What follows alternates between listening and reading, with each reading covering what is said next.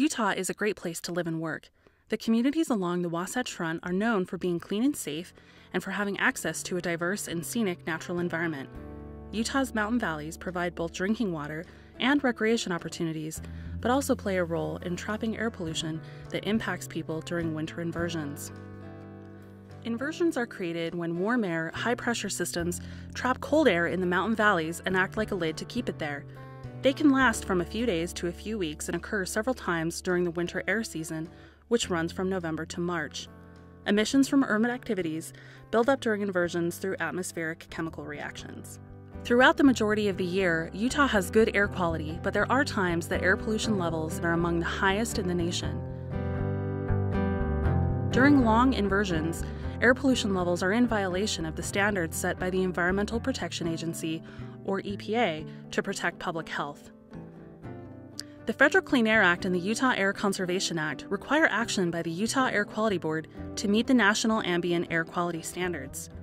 In 2006, EPA changed the standard for fine particulate matter less than 2.5 microns in diameter, which is also known as PM2.5, from a standard of 65 micrograms per cubic meter of air to a standard of 35 micrograms per cubic meter.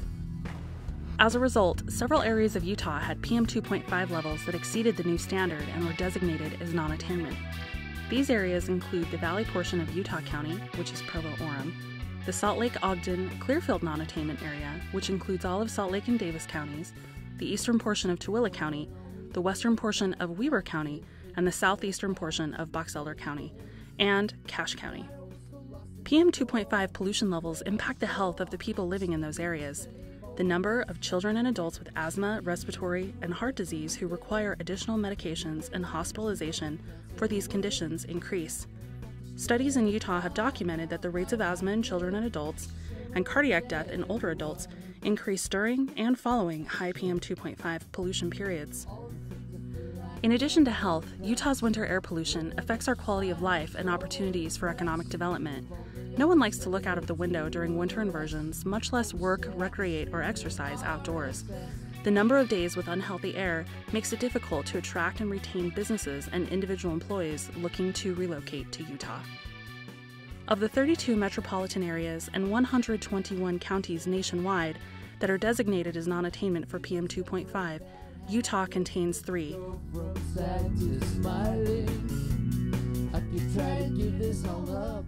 These designations started a 3-year clock to prepare a state implementation plan, or SIP, for PM2.5. The Utah Air Quality Board is the responsible party for approving and implementing the SIP plan. The SIP process began with work to understand the complex formation of PM2.5 air pollution.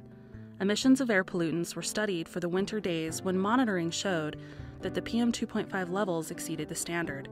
Detailed air pollution studies were undertaken to identify the individual pollutants, and air sampling filters were analyzed for the chemical constituents that make up PM2.5.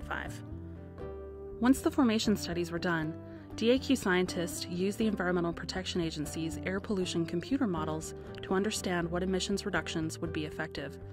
The model worked by looking into the recent past for a day that exceeded the PM2.5 standard. Scientists then programmed into the model the meteorological and temperature data along with monitored air pollution levels from this day to replicate the conditions. Once the conditions were replicated and the model was validated, emissions reduction strategies were run through it to test whether they would actually lower PM2.5 levels back to the standard. The SIP includes a combination of control measures that are contained in rules adopted by the Air Quality Board.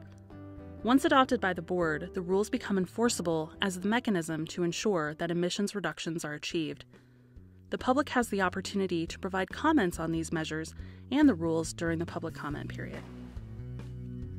A stakeholder process was used to identify the emissions reduction strategies. 6 county work groups, one for each county in the 3 non-attainment areas, were comprised of members of the public, environmental groups, academia, industry, health, transportation, business groups, and elected officials.